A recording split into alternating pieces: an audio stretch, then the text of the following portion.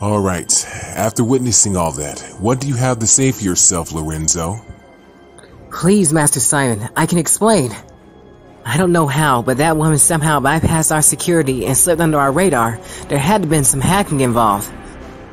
Please, Master Simon, our robots are tracking those tech bandits down as we speak. Please forgive my negligence. Enough. This is complete and utterly unacceptable. You of all people should know better. These rats just keep getting the best of you, even back during that fiasco with John Doe and his cohorts.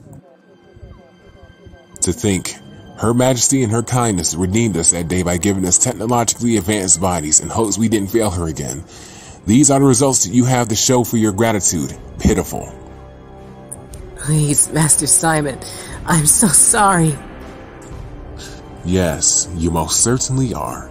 However, a simple sorry isn't going to be enough to cut it. Our latest weapons, technology, and precious materials were wiped clean along with blueprints to our machines. All that is at risk of being released into the public. After all that, the only thing you can say is sorry. Please, sir. I don't know what else to say when sorry isn't enough. Simple. That means say nothing and just take responsibility for your actions, or in this case, inactions. Guards, seize the former vanguard Lorenzo and take him away to be dismantled. He's proven himself unworthy of serving Her Majesty. No, please, anything but that. Please do not resist. Right this way, please.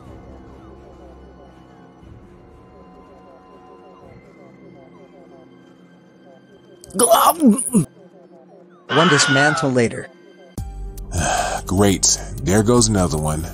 The sad thing about this job is that we give candidates chance after chance and we still have to end up dismantling them. I guess the age-old saying is true.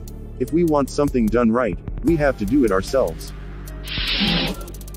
Master Simon, our team of trackers have successfully located the stolen equipment from the lab.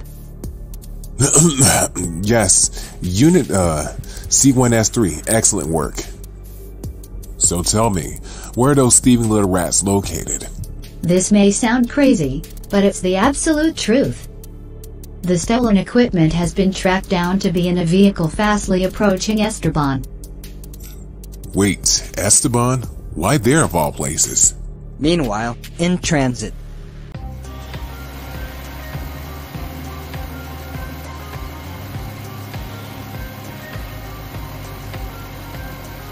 Cece, could you please stop? I can't think straight with that crazy dancing. Sorry, I'm just happy to finally get this back is all. You risked life and limb for the technology from Avalon. What's so special about all that junk?